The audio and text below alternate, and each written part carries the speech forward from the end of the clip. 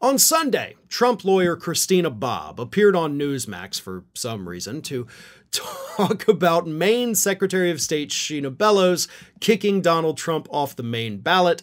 Even though she has actually not really kicked Trump off the ballot, that does not go into effect unless, of course, the Supreme Court says it can. So she's just opened the door for it. She didn't actually officially really do it yet.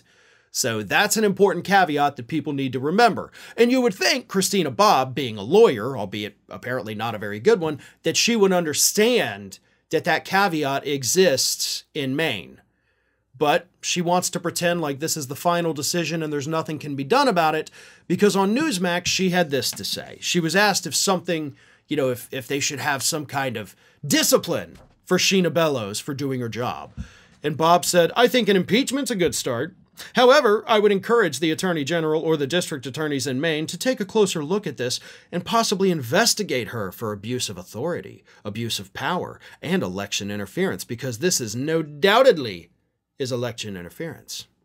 By putting out all of this propaganda, this narrative that Trump isn't going to be eligible, trying to instill fear in the voters that, oh, maybe I shouldn't vote for him, maybe he won't, maybe I shouldn't follow him because he won't be on the ballot.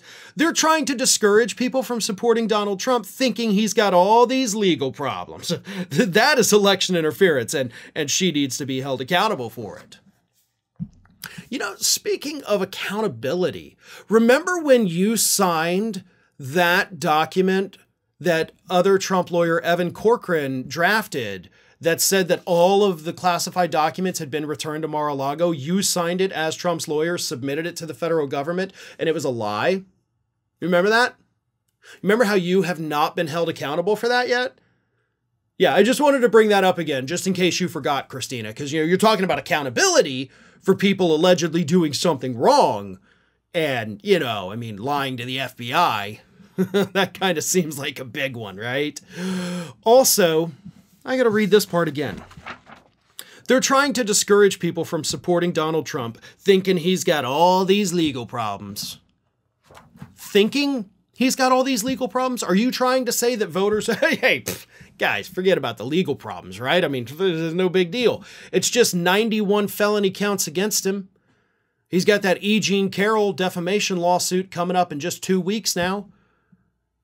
An appellate court last week said that he is going to face the lawsuits from the injured police officers from the Capitol riot.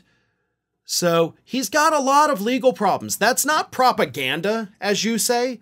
You go, it's propaganda. It's not propaganda if it's real. You're his lawyer. You know he's got legal problems. And by the way, even if, and this is a big if, he's innocent, he still technically has legal problems because he has a lot of trials he's got to face. And let's not forget, too, we still don't have the conclusion of the New York fraud trial. That won't conclude. Closing arguments are January 11th, I think it is. So we'll have closing arguments, then we'll have the judge make his determination, then we'll have the final ruling. So it's not that anybody is spreading propaganda that Trump is facing legal problems.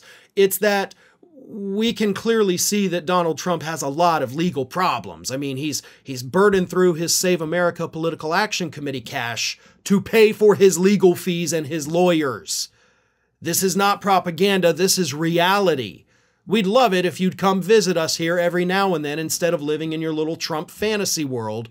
But in reality, Trump is facing problems. Trump is facing lawsuits. Trump is facing more ballot challenges in other states. One just popped up in Louisiana a couple days ago.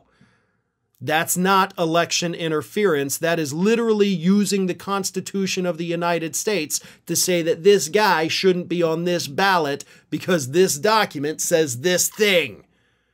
So, yeah, you can try your best to convince voters that, oh, Trump's legal problems, don't worry about those. But 2024 is the year of accountability for Donald Trump. And no matter how much you spin it, that dude is in more legal trouble than probably anybody in this country right now. And those trials are probably going to be starting pretty dang soon.